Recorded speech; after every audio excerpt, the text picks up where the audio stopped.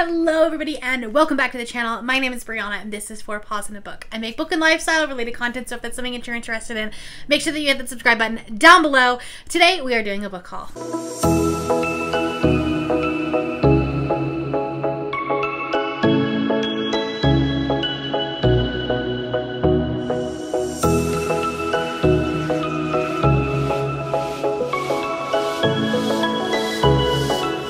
Yes, I am wearing the same shirt as my last video. I'm bulk filming today because I am actually moving all of my bookshelves and reorganizing my office. That was my birthday present, was to get some new furniture for my office. So I'm trying to bulk film everything and I couldn't be bothered to go change. I have a book haul for you. We're back to our regularly scheduled monthly book hauls, I guess. We're also going to be talking about our TBR Tackle. I have, I think, 18 books for you today, which is a lot for 1 month, but I have some that we're taking off of the list. So our current starting number for the TBR Tackle is 263 books. If you're new to my channel, you don't know what that number is, that's my unread, owned physical TBR. That means I own 263 books that I have not read. That is a lot of books. I don't know that that is 100% an accurate number because I've been trying to add them to a Goodreads shelf and I'm not at that number yet, so I don't know, but that's the number we're gonna go off of until I know for certain otherwise. Hopefully once I get everything reorganized, I can recount. The first thing I want to talk about is the books that I read in the month of July that will come off of the 263 number, and that's these books here. I will link my July wrap up if you want to hear my thoughts on these, but we're taking 6 off of our 263 number. So we're going to be starting at 257 books today. Is that number going to go up? Yeah, it is. I have 5 books to talk to you about that I have already read. They are part of the ones that I read in July, or I bought a physical copy of a book that I read via ebook or audio. So we'll talk about that. I have The Sea Witch by Katie Robert. Whenever I see these on Pango, I try to pick them up. I've got almost all of them now, maybe 4. I think I'm missing book number 2 and book number 3. But other than that, I should have all of them. So this is the 5th one. This is the Ursula and Ariel and Prince Eric. This book I think I gave 3.5 stars to. I read it back in June and I enjoyed it a lot. It wasn't my favorite in the series, but I had a good time with it. Then the other books I did read in the month of July, we have Finley Donovan is Killing It, gave it 5 stars, loved it. One Night on the Island by Josie Silver, didn't love this one as much, will probably be unhauling it and selling it on Pango. We Need to Do Something by Max Booth III, this is a weird book. And The Wedding Crasher by Mia Sosa will probably make a favorite of the year, not gonna lie. So those did not count against any of my numbers, but the rest of them will. I have my book of the month books. In July, I did get 3 books. I almost always get 3 books. I shouldn't. I don't need to get 3 books. I don't need these books, but for some reason, I keep doing it. I need to do a try a chapter tag or some sort of unhaul or a am I still interested in these type of video with my book of the months, because I have a lot. So we have Upgrade by Blake Crouch. This book I will be reading in August. It did make my Magical Readathon TBR. Not my official one, because I clearly don't know how to read the prompts. But it was one of the ones that I had to change out for it. I've heard some really good things about this book, so I'm really excited about it. But essentially, I've really loved all of Blake Crouch's books that I have read so far. Dark Matter and Recursion were both 5-star reads and favorites of the year when I read them. So I have high hopes for this. This one is about changing DNA sequences to basically make them superhuman, making them faster, smarter, stronger, that kind of thing. So I definitely think this is going to be good. Blake Crouch has this really interesting way of blending sci-fi and this thriller mystery aspect to it. So I have high hopes. Number 259 is going to be Take My Hand by Dolan Perkins Valdez. This is actually historical fiction, but it sounded really, really interesting. It takes place in Montgomery, Alabama in 1973, and it is a really in-depth look at the post-segregation era in Alabama, and it follows a young black nurse and these kids that come to this clinic for welfare and trying to get help. And I think it's going to be a really, really interesting commentary. The cover is also beautiful. beautiful. So very excited about this one. And then 259 is the one that I'm scared of, but that is The House Across the Lake by Riley Sager. This is the newest Riley Sager book, and I've heard some real bad things about this. I've heard like some decent things too, but I definitely don't think it's gonna be on par with something like Lock Every Door or Home Before Dark. I haven't read Survive the Night either, so like I don't know, I'm scared of his recent books. But we'll see. We'll see. I would like to read this one this summer just because like it feels like a summer thriller, but we'll see. We'll see what happens. I am trying to read a bunch of books this month, but I really want to try the audiobook for this because I really like the audiobooks for Lock Every Door and Home Before Dark. However, I am like on hold. It's on hold for like months at my library, so.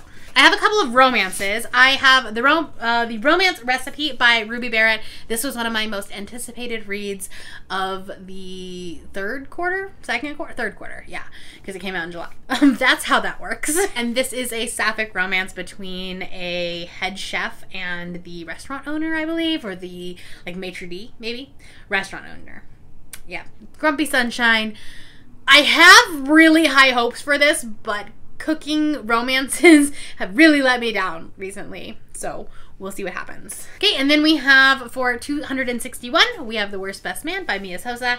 I read The Wedding Crasher, like I said, this month, and absolutely loved it, so I immediately went and picked up. This isn't technically the first book in the series, but I think it might be in the same world, but technically on Goodreads, like, they're shelved as standalones.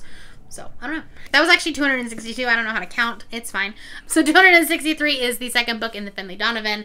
Finley Donovan Knocks Him Dead. This, I can't tell you at all what this is because it's 100% a spoiler for the end of the first book. The first book ended on the biggest cliffhanger ever, and so I immediately went and bought this off of Pango. So I'm very excited to read this one, and we'll see if I can get to it this month. A couple of books that I will definitely not get to this month are some high fantasy books. So we have The Final Strife by Sarah El Arafi. I could be pronouncing that wrong. I'm very sure I am. This book is the first book in an epic high fantasy trilogy that is inspired by Ghanaian folklore and I want to say like Arabian mythology, Arabian myths, and it's about a revolution, and don't know much about it, but I saw this and I immediately was like, yes, I need to read this. This book is about 3 people. One of them has been growing up in the resistance. She watched her family like brutally murdered. Another one is part of the royal family, and like her mother is the most powerful ruler in the empire. And then another one is moves through the world unseen by the upper classes. So she knows what it means to be invisible, but invisibility has its uses. Could work for an R fantasy for one of the bingo boards for like the revolutions, even though I technically have a book for that, but I definitely want to read this one as well. Then I found Realm Breaker by Victoria Aveyard. I know very little about this one. This is all Rye's fault. Red Queen is getting a resurgence, I think because the second book in this series just came out. And so like everyone started reading it. This is a YA fantasy. It has an immortal, an assassin, a sorceress, a pirate's daughter. That seems all fantastic, but it's a chunker. It's gonna be a little while till I get to this one. Then we have On Rotation. I found this one on NetGalley actually originally right after I read The Queen of Hearts, and this kind of has a similar feel to it in the sense that it's like medical school, like young doctors, kind of Grey's Anatomy, The Resident type of thing. And I got denied for the ARC, or they left me on red, like didn't approve or deny it. It's just pending. And then I found it on Pango, and so I picked it up once it came out. This is about a Ghanaian American immigrant who goes to an elite medical school and is like practicing to become a doctor. Then like life falls apart. And that's what happens in this book. So I think it's going to be really, really good. I've heard some really good things about it. And it's going to be one of those like fun reads that I'm going to want to read once The Resident starts back up, I think in September, because I'll be watching it on a week-to-week basis. And so this will be like my in-between binge. Okay, this next one is actually Cassidy's fault, and that's Ashes of the Sun by Django Wexler. This is I think a trilogy, but I think only the first 2 are out. And I was sold when it was explained as gay fantasy Star Wars. So it is a fantasy sci-fi horror blend where they essentially have lightsabers, and one of the siblings is trying to save the Republic or the Empire, and one of them is trying to destroy it.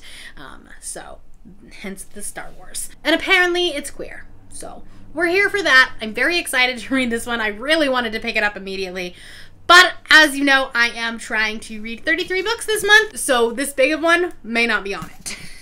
We'll see by the end of the month. Then we have Long Live the Pumpkin Queen by Shay Earnshaw. I absolutely love The Nightmare Before Christmas. This is definitely going to be a book that I want to pick up during the spooky season. This will probably kick off my fall spooky season vibes probably next month.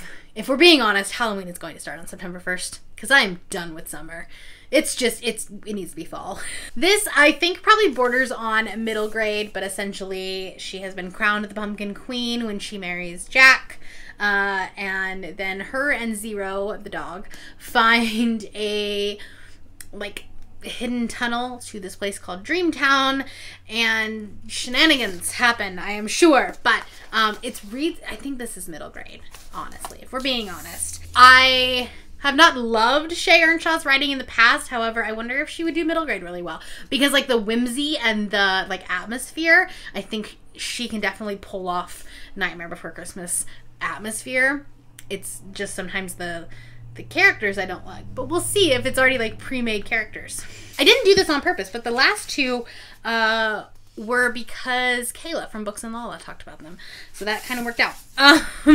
The first one is This Vicious Grace by Emily Theed. This is a YA fantasy, and basically the main character's gift from the gods is that she is supposed to magnify a partner's magical abilities, but rather than that, she actually kills every suitor she touches. So kind of a standard YA trope. Kayla really liked this book when she read it in one of her like weekly reading vlogs, so I have high hopes for this. Plus the cover is absolutely gorgeous, and then another cover that is really pretty. I bought it at Barnes & Noble when they were doing their hardcover sale. It was like buy one get one half off. I picked up The Bones of Ruin by Sarah Raleigh, and this is about a magical African tightrope dancer, and like she can't die, she's immortal.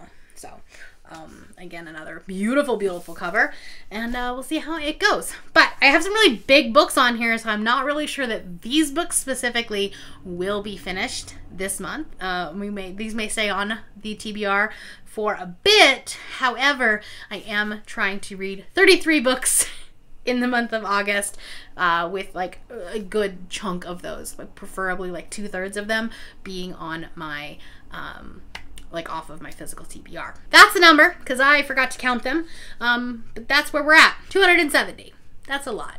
But hey, if I could get 30 down, then we would be down to 240. Honestly, even if I could get down to 250, that would be fantastic. However, I know that my next book haul will probably be really large because it's my birthday. So I'm going to spend money on books. I'm going to get books. It's just a thing that's going to happen. So that being said, I really just need to get this TBR down. We're going to have to unhaul books. That's what's probably going to happen. I will probably unhaul after I reorganize everything. So stay tuned for that.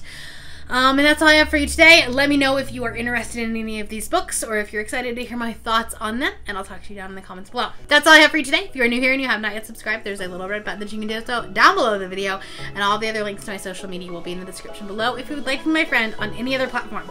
Thank you all for watching, and I will see you next time.